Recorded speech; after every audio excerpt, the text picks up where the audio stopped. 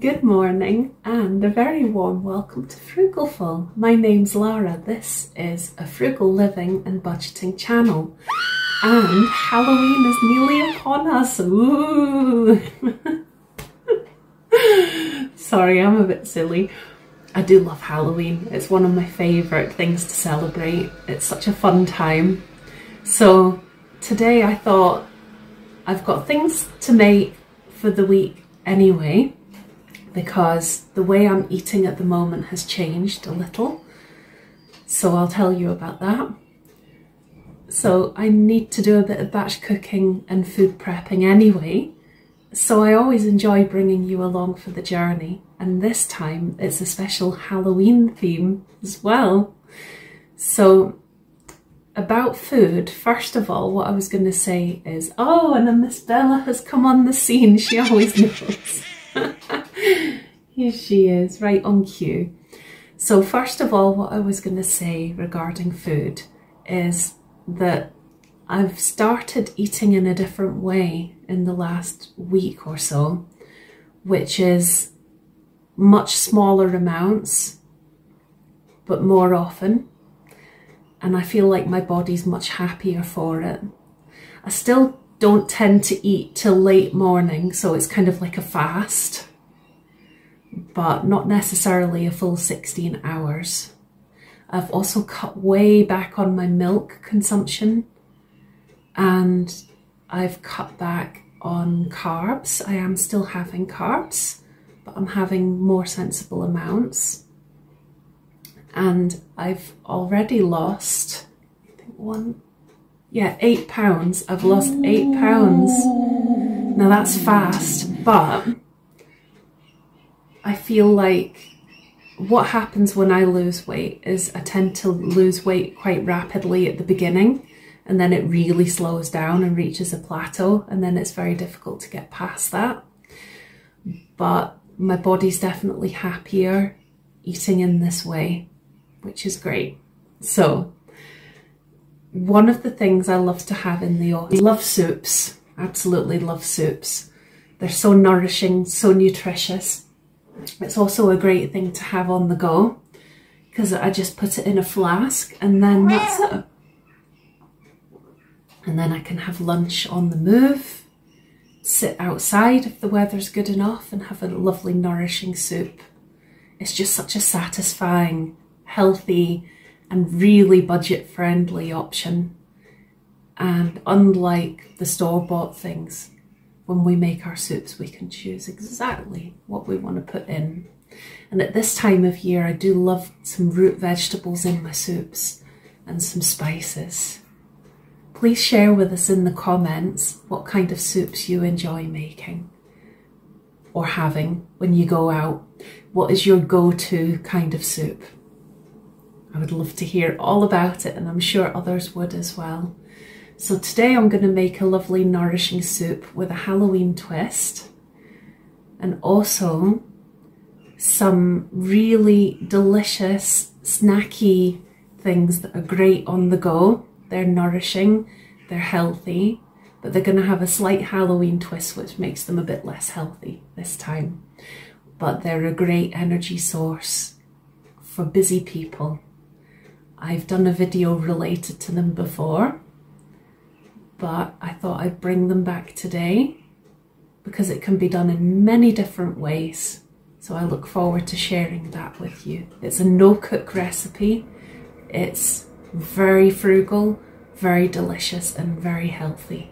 So we will get into the kitchen, make those, and then I'm going to also share with you today another frugal activity, because when I do batch cooking I like to potter and do something productive at the same time.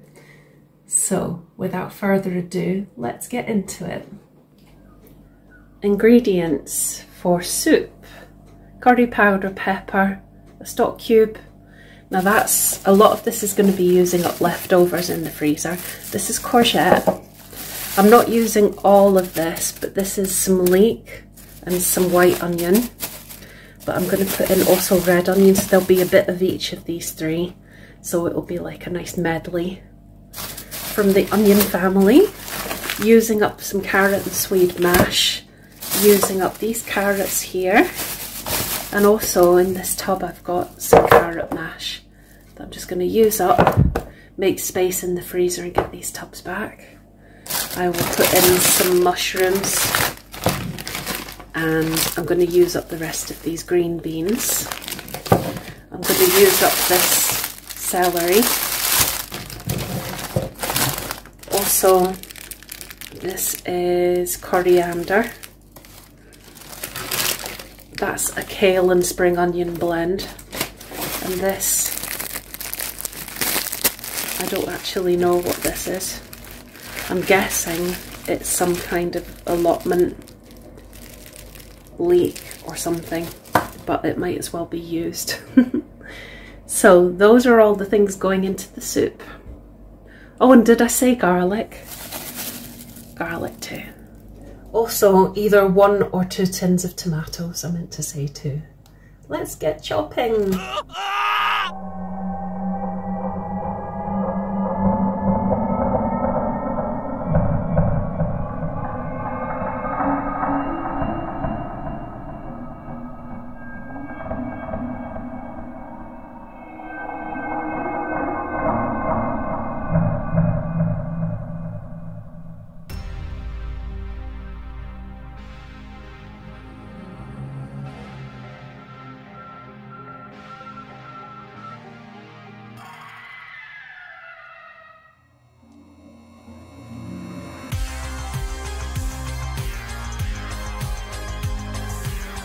It's very, very full, so I need to let it reduce and melt down a bit so it all actually fits in there.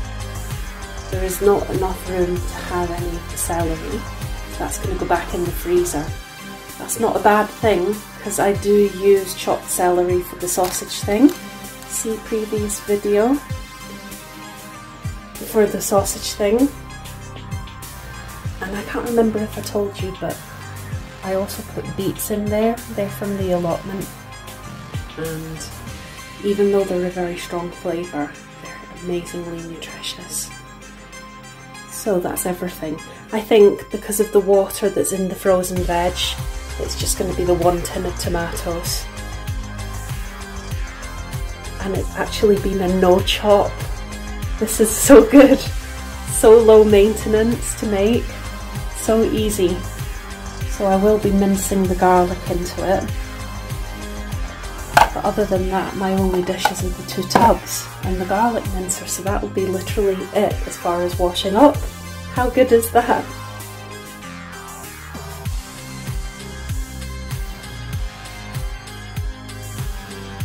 I just stuck everything in the slow cooker and put it on high to start defrosting the veggies.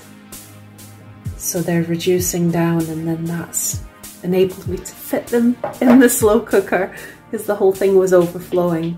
So I'll put hot water in this, which will go in, and that will be the total liquid going in.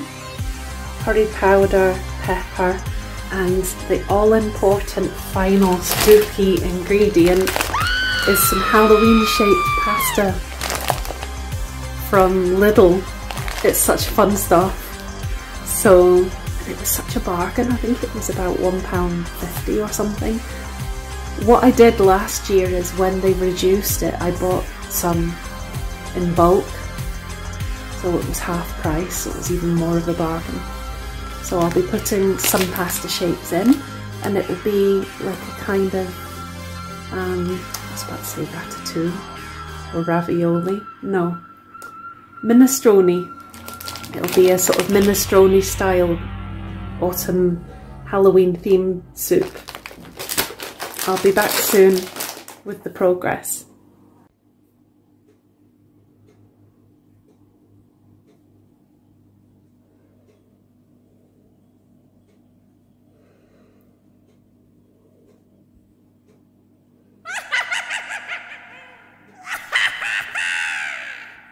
The Halloween broth is still bubbling away. Do you see the witch's fingers? And the eyeball slices. I added an extra tin of tomatoes and an extra tin of water. May have been a mistake. We will see. It's going to be bubbling away for another maybe hour or so. And in the meantime, while I have a wee coffee, time to use up even more leftovers and make the spooktacular sweet treat. Now, I don't know if this is going to work because I'm missing a key ingredient, so I'm going to improvise. Nut butter. There's about half a cup. I'm just using up my leftovers from this one, and I've put some of the new one in. Oats. These are two big ingredients, the oats and the nut butter. There's supposed to be something like honey or agave. I don't have anything like that, and this could turn out really bad. But I'm going to use up this lemon and lime marmalade and just see what happens. I'm going to put some dried fruit in, maybe some goji berries, some sultanas, something nutty and seedy. So there's some sesame seeds, and there's some chopped almonds, and there's actually also some shredded coconut. So I'll use up some of that. I might put some maca powder just to use some of it up.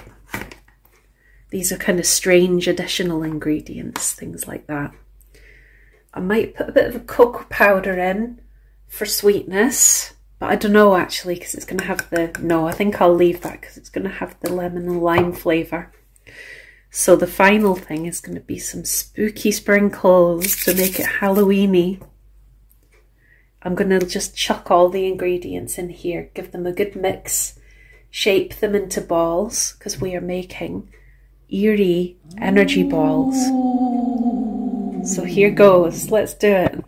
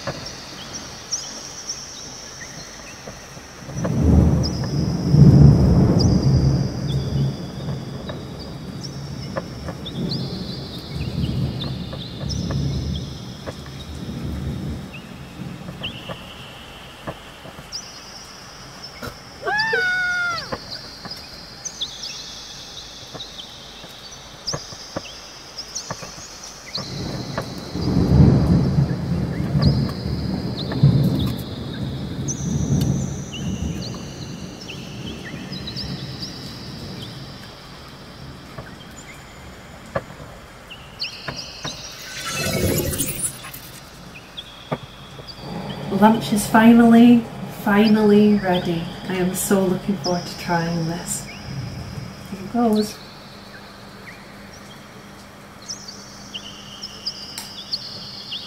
Mmm. That's good. I wasn't sure with all the beetroot how it was going to turn out. But it's really good. I think I overdid it with the curry though. But I don't mind that. The spice is very healthy and delicious. Yeah, that's lovely. I'm going to enjoy that. Mixing the order of things up a bit because I really want to try one of these with you just now. Let's do this.